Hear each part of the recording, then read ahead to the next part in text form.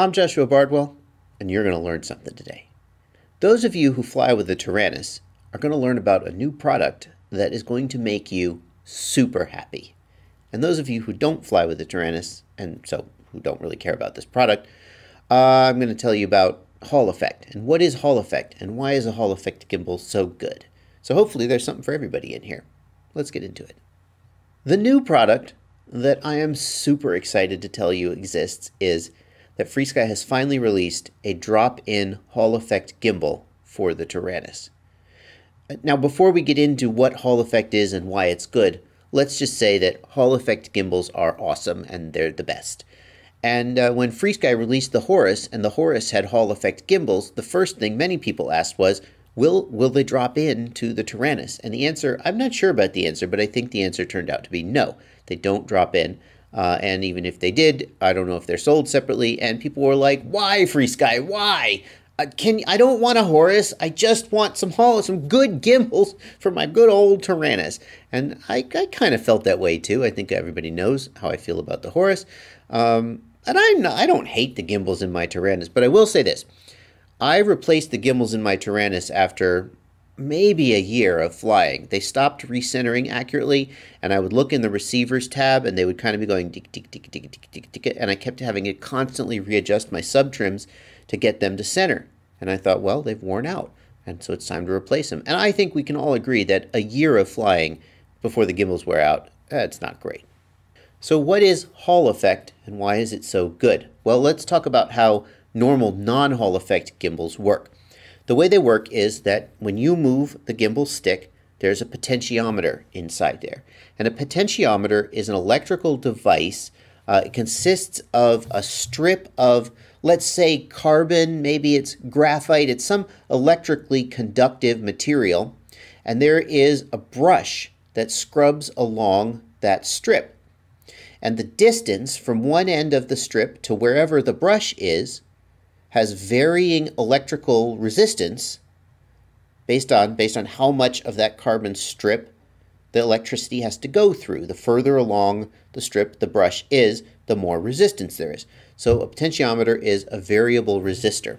And you can actually approximate this same thing by taking a lead pencil and making a big, thick, lead is actually the lead in a lead pencil. It's not lead, it's graphite. You can make a big, thick graphite pencil lead line on a piece of paper, and you can measure the resistance with your multimeter, and you can see that as you move along the strip, the resistance goes up and up and up. Well, you're approximating a potentiometer. Here's the problem with a potentiometer. One problem is that as that brush moves back and forth, eventually it wears out the strip, and the strip starts getting, well, you can get, it doesn't measure the resistance accurately, or the resistance has skips and stutters in it.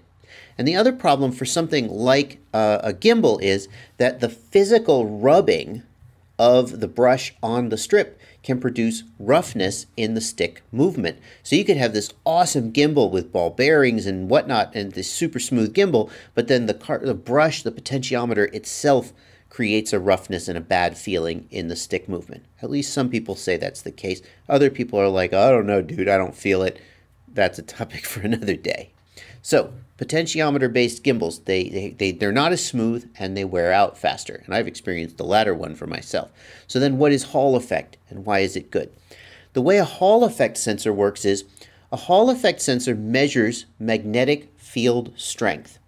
So the more magnetic field strength there is near the sensor, the higher the voltage the sensor outputs.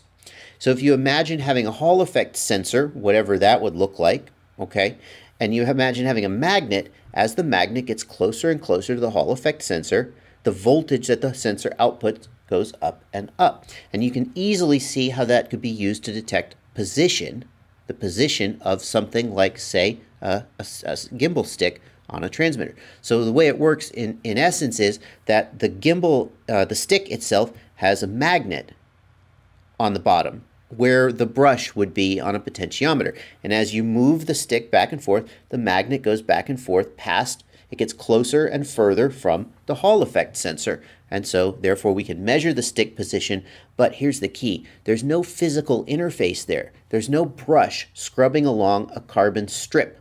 Okay, so number one, there's nothing to wear out. A Hall effect gimbal should last way longer than a potentiometer-based gimbal. Eventually the bearings will wear out, but if you think about what we're doing with gimbals, we're not really stressing the bearings very much. They should last a really long time. And the other thing is that the gimbal can be absolutely as smooth as the bearings let it be because there's no physical interface in the sensor. It never touches. It never has to touch. It just moves through space. And magnets, how do they work, right? The magnetic flux field energy is how you sense the position. Okay, so there you go. If you have a Taranis, yes, $20 for one of these gimbals. Go spend $40 right now and upgrade your Taranis with these. At the very least, your gimbals will now last way longer than they would have. And at the best, you'll feel like they're smoother and whatever, more precise. And if you're worried about changing out your gimbals, I have a video on how to change out your gimbals. Now, I'm not putting in these exact gimbals, but the process surely is the same. Thanks for watching. Happy flying.